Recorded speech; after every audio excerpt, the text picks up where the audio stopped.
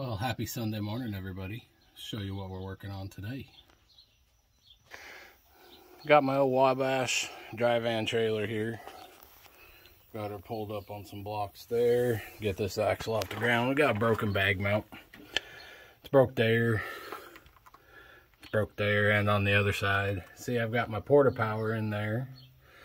Gonna straighten her out the best we can and weld her back together. I did drop this off at a trailer shop to let them do it, because it just would have been easier and probably a little bit faster, but then they kept it for 4 days and didn't touch it. And then they told me this piece right here, this dog bone, is broken.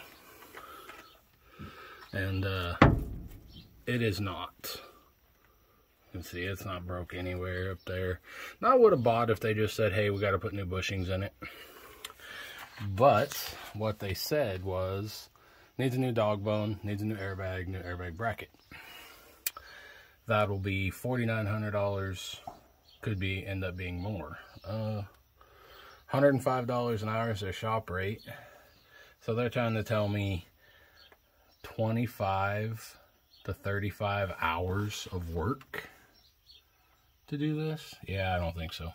So we're gonna get her lined out and we'll go from there. Give you another view of what we got going here. The porta power is ran across to that side there to kind of get it bent back in place. I still got some more bending to do. There's the porta power I use right there.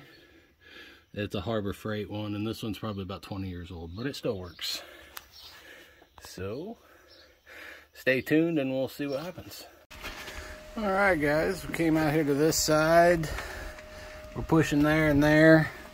We've got that crack real close. These ones in here are pretty close. I think we're just gonna fill it right where it's at there. Well, we're gonna try anyways. Got a Hobart 210 stick. I got some Perfect Pass 8600, I think is what it says. If it'll focus. Yeah. So we're gonna give it a try. I am not a welder by any means, but we are gonna give it a go and see what happens here. Airbag mount is actually pretty straight. I'll get this side done and then I'll go in and try to straighten it a little more on the other side and weld that side. All right, well, we got this side done. If you can weld better, really don't give a shit. A guy I madly respect told me it don't have to be pretty, it just has to work. And that's what we're going for today. So that crack is just about beautifully lined up there, so we're gonna hit that side.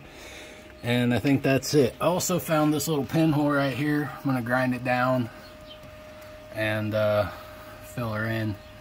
I think it would be a good time to do that. Well, and we are back. Same day, just later, and it's hot. Well, we got that done up there, and that all done down there. So it's holding the weight of an empty trailer anyways, so we'll put her to work and see what happens. And then on my other sagas, this tire here came on it when I bought it. Right there. Found an outward bulge, so I gotta deal with that. It's too hot today. I'll deal with it tomorrow. I've got a couple virgin tires on the part out rig over there. So we're gonna do a little pressure washing. And that is that. Y'all have a great day.